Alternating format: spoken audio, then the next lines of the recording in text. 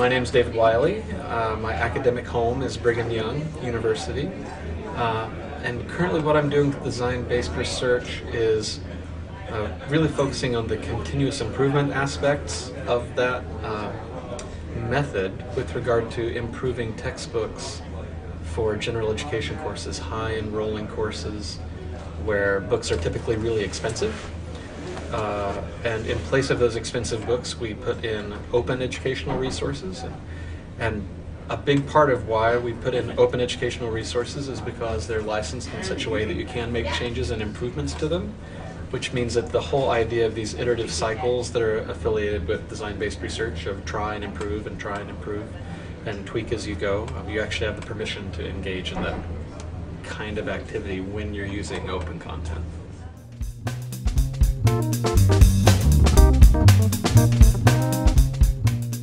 From my perspective, it seems like it's very much in its infancy still. I'm sure there are other people who tell you it's far more developed, and I just haven't read the literature enough, which guilty as charged on that. But where I see it going is I see it going someplace where it makes the kind of difference, makes the kind of impact on quality and cost and things that something like the Toyota manufacturing system made on the automotive industry. Right? I think it eventually has a really important place in what we do after we gain a little more experience and sophistication about how we approach it. You know, the lean manufacturing process is about it's about improving quality. It's about improving quality by empowering the people who are engaged directly in production. So you might be familiar with the idea that on a Toyota production line, any single worker on the line can pull a cord that stops the entire line. Right? If they find a defect in a part that came to them, something they're supposed to do, they can stop, they can improve, they can start again. And there is this idea of improvement over time, lots of people being involved, everyone being empowered. It's not being driven by a single, kind of like the manager is telling you how you're going to make your job better. And I think the transfer from that into kind of the design-based research world is it's not just a researcher telling a teacher what they need to do, but it's very much a partnership between all the people who are involved, in my mind. There might be other perspectives on that, but it's people working together with a real focus on improvement, with a real focus on quality, with a real focus on kind of valuing everybody's contribution and empowering anybody to veto or to pull the cord or hit the button or whatever they need to do to say, this is bad, and if we don't fix it, I'm going to keep getting bad. It's going to continue to be bad. How do we improve that over time? And the kinds of gains in productivity and quality and efficiency, that we saw based on that were really incredible. And instructional design could use some of that.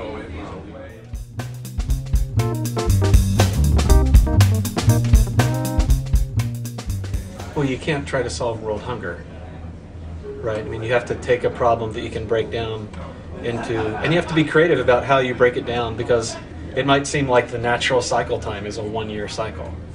Well, that might be natural, but no, it's on you to be more creative to figure out how to make that a 1-month cycle or a 3-month cycle, so you can get through it 4 or 5 or 12 times in a year. And again, that's a matter of adjusting our thinking. When we think education, we think formal, we think semesters, or we think academic years. Gotta get beyond that. Get into your mind this idea of cycles, the idea of loops. Don't ask questions like, does this work or not? Ask questions like, how can I make this work better? I think as researchers, we tend to want to ask questions about which works best, this or this, when really maybe a more productive question to ask is, how do I make this work better? I mean, there's very little that's just completely bankrupt, right? How do I make this work better in this context? So first I'd say change your mindset about the type of question that you ask. How can I make this better, as opposed to which one is better? Because they're not, no matter what you're comparing, those aren't stable entities in time that can ever be improved or built on.